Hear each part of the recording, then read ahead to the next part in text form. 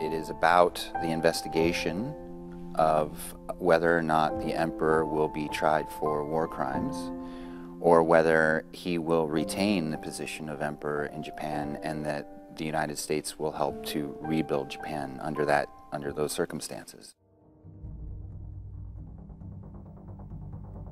I think I've been very lucky and blessed. I had to fight for some of these actors to come, but it was worth it, and I believed that they would.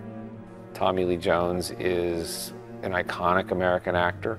He's strong, he's intelligent, he's powerful. MacArthur had all those qualities, and I think Tommy is going to be fantastic to watch as the Supreme Commander in this movie. What is it about Douglas MacArthur that's intriguing? That's a very good question, I suppose. It's easy to answer. He's intrigued people for over half a century. He played an important role in the development of world history. I bear no resemblance to Douglas MacArthur whatsoever, but it helps to put on a military hat with lots of fruit salad on the front and some dark sunglasses and a corncob pipe. I think you look a lot more like Douglas MacArthur.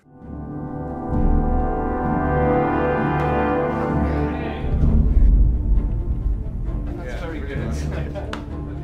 For Matthew Fox's character, Fellas, it's a difficult journey because he keeps on coming up against these impenetrable and difficult Japanese characters.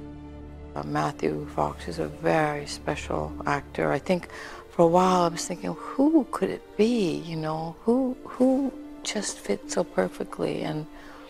And he loved the script. I thought Fellers was, within the context of our story, he was just an incredibly honorable man. He's very much under pressure. He's only got 10 days to make this determination, at the same time that he's looking for Aya, wondering if she survived the war.